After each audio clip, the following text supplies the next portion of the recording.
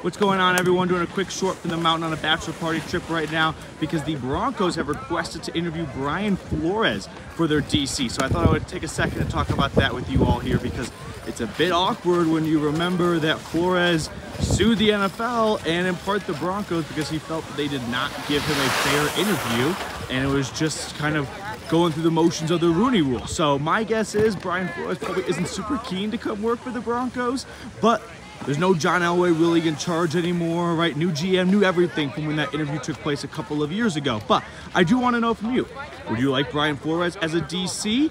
His defense is awesome. There's no denying that. He'd be one of the best defensive coordinators in the NFL. If it's him or Evero, I think the Broncos are in great hands. All right, I'm about to go and try and ski again. It's not been going well so far.